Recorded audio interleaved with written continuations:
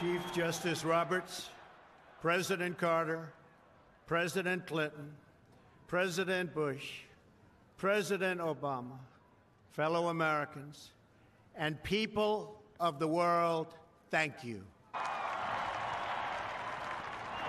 We, the citizens of America, are now joined in a great national effort to rebuild our country and restore its promise for all of our people. Together, we will determine the course of America and the world for many, many years to come. We will face challenges. We will confront hardships, but we will get the job done. Every 4 years, we gather on these steps to carry out the orderly and peaceful transfer of power. And we are grateful to President Obama and First Lady Michelle Obama for their gracious aid throughout this transition. They have been magnificent. Thank you. Thank you.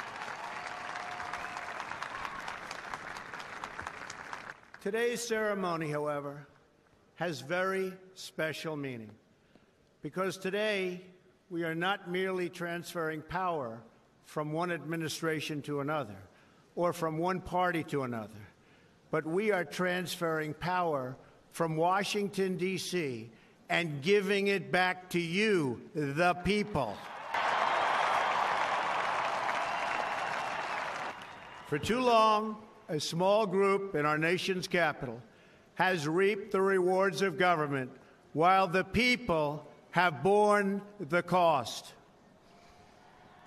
Washington flourished, but the people did not share in its wealth. Politicians prospered, but the jobs left and the factories closed. The establishment protected itself, but not the citizens of our country. Their victories have not been your victories. Their triumphs have not been your triumphs. And while they celebrated in our nation's capital, there was little to celebrate for struggling families all across our land. That all changes starting right here and right now, because this moment is your moment. It belongs to you.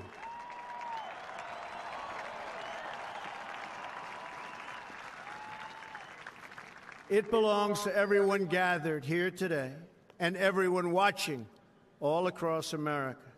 This is your day. This is your celebration. And this, the United States of America, is your country.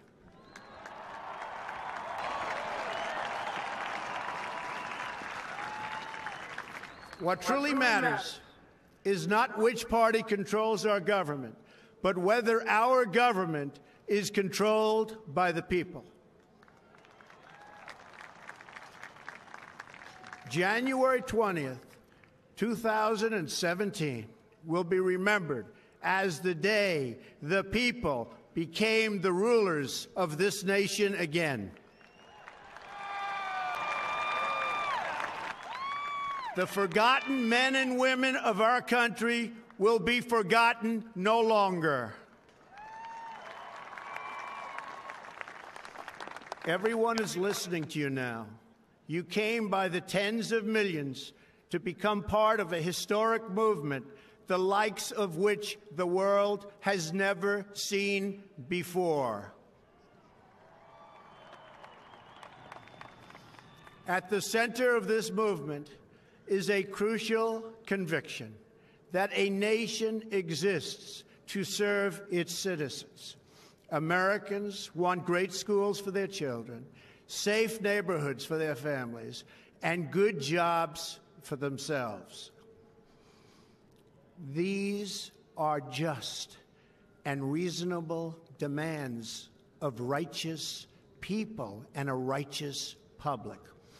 But for too many of our citizens, a different reality exists. Mothers and children trapped in poverty in our inner cities, rusted-out factories scattered like tombstones across the landscape of our nation, an education system flush with cash, but which leaves our young and beautiful students deprived of all knowledge.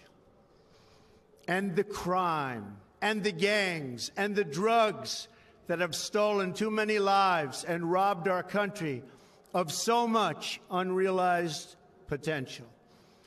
This American carnage stops right here and stops right now.